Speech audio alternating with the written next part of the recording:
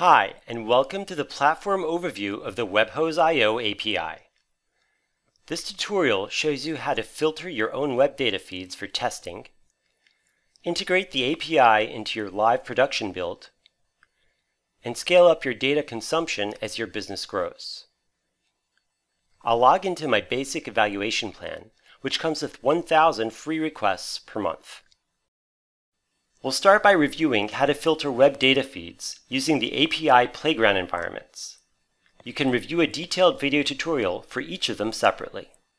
The default web data feed delivers content crawled from news, blogs, and online discussions.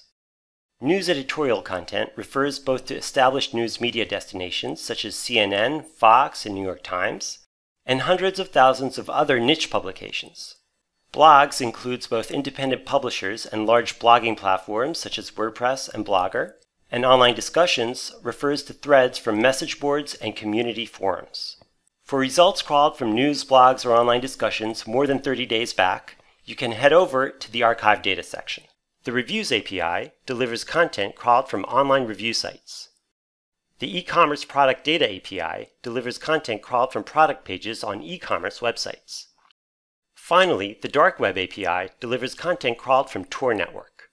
Notice access is restricted to confirmed cybersecurity vendors and law enforcement or government agencies. In addition, the basic free plan is limited to 1 month of dark web data consumption. Each API Playground includes a query editor and corresponding endpoint URL. Let's click Run on the default query.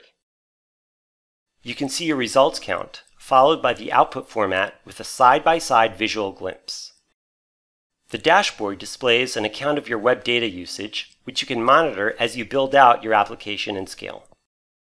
At the top, you can see how many requests you've used on your plan, how many are still available in your quota, your plan type, and finally, your schedule request quota reset date.